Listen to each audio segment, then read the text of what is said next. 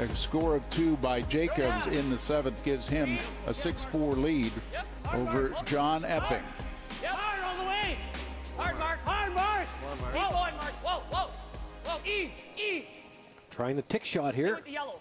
Trying to promote into the house. Get over there. Get over there. Get over there. Great shot, man. Really good, Pete. Very nice. Really nice. And losing the shooter. Moving it into the ring so that he can make a play on it later. Well, now even if the guard's made, you can play off your own. So terrific shot by Ryan Harnden. Even if this guard's perfect, you can hit a half rock off the yellow and the red's gone, and you've cut the house down to, if all shots are made, right, to a deuce.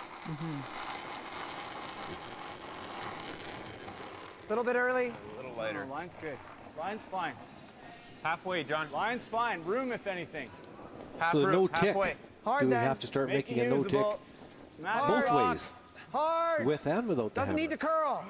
Well, the rule that we're trying here at the Masters is no tick if the guard is touching the center line, and only on the 8th end and the extra end. And this is in response to the World Curling Federation announcing that there will be a no tick rule at the upcoming Worlds, so at the very end of the season. So a little trial here at the Masters, but there is no rule about ticking any rock that's outside of that center line. Right. And that's your question. Your question is, should there be a rule that there would be no guards? Oh my goodness, curlers are already up in arms about rule changes. I'm not sure.